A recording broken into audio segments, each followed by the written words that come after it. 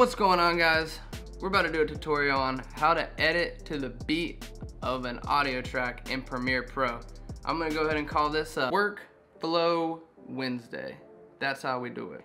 When I first started getting into it, I couldn't find a single video on like how exactly everybody had those crispy, buttery transitions, and right when the beat dropped, everybody was getting perfect, crisp video tracks and transitions, and it was very confusing at first. I looked up videos, everybody was all over the place, had different things. So without further ado, we're gonna jump into Premiere Pro, we're gonna pick out a song, we're gonna get some random clips together, and we're gonna get into this tutorial. Let's get this done. Next thing you know, you'll be editing to beats like a pro.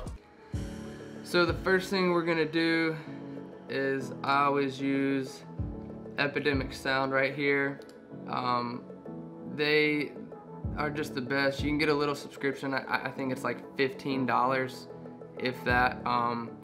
You get a little subscription, no copyrights, no nothing. You can put it on your videos. You never have to label or tell anybody. You put them straight in your video, done and did. You don't have to worry about a copyright infringement or a strike or anything like that. Usually I go through, try to find whatever ones, go to the albums. I've already got a song picked out for this tutorial though. We are going to do Off the Record. I believe it's this one right here. Yeah. So that's the one we're gonna use. So after you pick out your song, you can download it. Like I said, I've already got it downloaded, so we don't need to worry about that. I'll just go ahead and exit out of that. So once you have this all popped up, ready to start a new project, we are gonna go edit in, or actually edit to beats tutorial. Oh my gosh, I can't spell. Alright. That is a beats tutorial. Alright. So then you have all your stuff. I go to my sequence, my source bin. For a shortcut, if y'all did not know, you can, on a Mac, you can do Command Input. Pops up. I'm gonna go down to my downloads, find this. Oh, okay. So once you find your song, we're gonna go ahead and import that. So there's your song in a list view, or you can have it in the icon view. I prefer it in the list view just because once you start getting all your clips in there, it gets a little confusing, you don't know what. First thing I do, very utmost, right as I review all my clips, I review everything that I'm gonna be doing, what the feel is of the video, how everything goes with the video, what song I think would best make it flow better with the video. Once I find the song, which takes me forever because I love music and I'll just be sitting there jamming out with my headphones. Next thing you know, 2 hours have gone by and I'm like, oh snap, so bye. But without further ado, so what you're gonna do is you're gonna drag this right onto your timeline. If you want, you can hit plus on your keyboard to zoom in. Make sure the audio sounds really well. Okay, perfect. And for the next part, what I'm gonna do is I'm literally going to listen to every single beat on every single thing, and I hit M, it's a shortcut.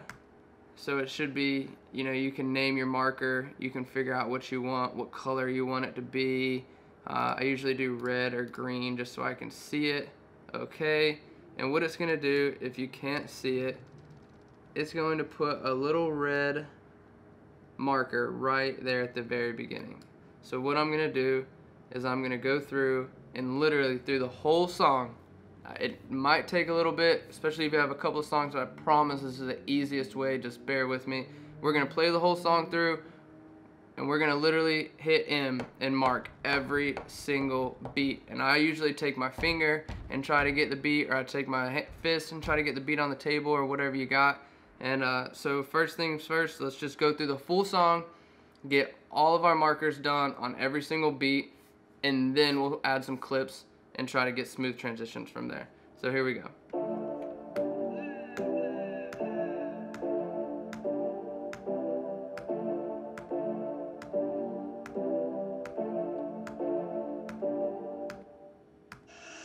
So we're just gonna hit turbo on this part so you don't have to see 2 minutes of me going through and marking M, but you get the point. M on every single beat.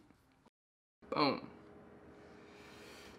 So, went through, got the whole song. Do not freak out when you see all these little green bars and all these little green markers on your program. It's gonna be, I'll mute this song for right now so we don't hear it. It's gonna look crazy. Like it's like overwhelming. You're like, holy, what in the world did you just make me do? Like, that was absolutely insane.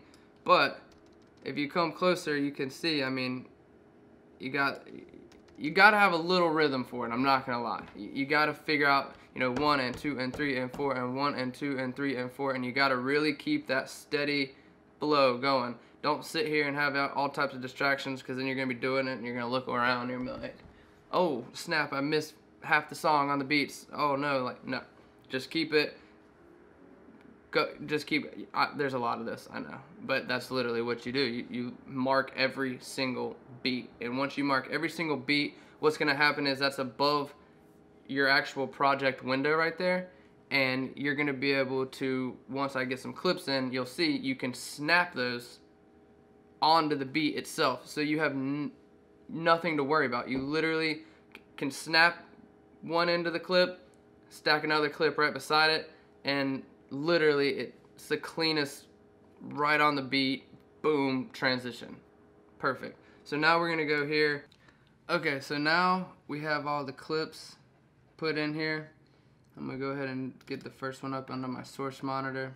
That way I can kind of just see. I'll just do a random clip in, clip out, drag this clip over onto here, and if we expand, zoom in on the video, we can really see our markers right here.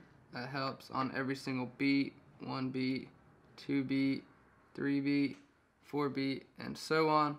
So all we have to do is decide how long we want the clip to be. We'll say 2 seconds, and you see right there, it's exactly what I was talking about, how it snaps on there, that marker. Boom, so we snap it on that marker, and if we just listen and see, boom, right on that beat. Perfect. Once again, we'll see it again. So 1, 2, boom. So right on that perfect cut. Then we can add another clip, drag this to the monitor, in and out on that, bring it over here, maybe just shorten it down just a little bit, put it right next to it, see how it snaps on there. And then a key is when you put a second clip in, make sure it lines up with the beat that you wanted as well. So it's gonna snap right onto that beat again. So if we listen and see, you go, So every single beat is accounted for with the markers. That way you know exactly where to place it. If I zoom out a little bit, I can really come over here and say I wanted to put this, and then have a little build up to drop. Have a little part of it to drop. So if we want, crazy sound at the beach, that way we can have something, drag it over here. And so we have a little build up scenario right here where it's a flat line. So I bring over my marker, and once again, snaps right onto that part, snaps right onto that marker that we made, and so you have the build up, boom, every time, perfect, always going to be crispy, always going to be right on beat, especially with these markers right here. It's the biggest help in the world. It's something visual that you can see, that you can snap to, instead of trying to zoom in on the audio and trying to see. I'll play that for you again just so y'all can see the beat when it hits. Boom. So once again, build up, right on the drop. It's perfect. And that's why you use markers to do your audio. Whatever you do, if you're beginning, pro, whatever, I am in no sense some audio connoisseur or some editing mastermind or anything like that, but don't build your whole timeline with specific cuts in your clips and then try to add a music track to it and do this. It's not gonna work. You're gonna mess up your whole timeline. Everything's gonna be screwed up. All your timing's gonna be off. You're gonna add transitions. You're gonna add this, you're gonna add that, and next thing you know, your 2 hours worth of timeline and everything turned into 6 hours because now you're recutting, you're redoing, you're replacing, you're having to redo everything like that. Again, I will say this, the music makes your video. Thanks for watching, guys. That means a lot for me. I wanted to do this tutorial to show that there are ways to do it. Don't get down on yourself. Don't think that you can't do it. There's multiple ways. I have found that this is the easiest. I hope y'all enjoyed. Stay tuned for more. Don't forget to hit that like and subscribe button. You already know what it is. It's Cole Kellner. I was at work below Wednesday, and peace.